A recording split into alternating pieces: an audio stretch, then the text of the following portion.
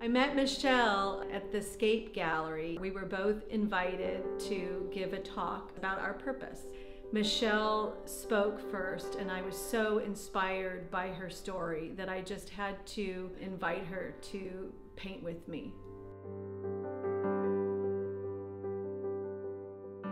Michelle is a very positive person. She had this stroke when she was very young that left her handicapped or on one side of her body, and her spirit, her positive resolve to do something for others and take care of the sick and the dying, to me was so impressive. And I just knew that we were going to be an amazing collaborative pair making the painting together.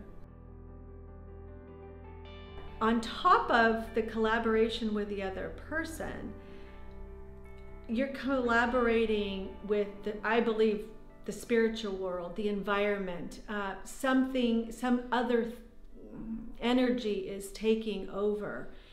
And the minute you sort of surrender yourself to that, amazing things happen. And I find that the ocean paints these backgrounds, and I find small little images in it. Like with Michelle's piece, when we were painting down at the ocean that day, all these flowers came up onto the canvas, onto the beach, these red roses, and she right away understood it.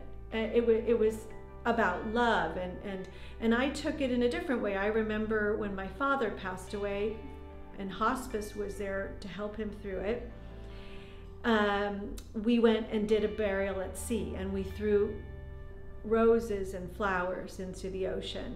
And somehow this ocean came up and threw them back at both of us.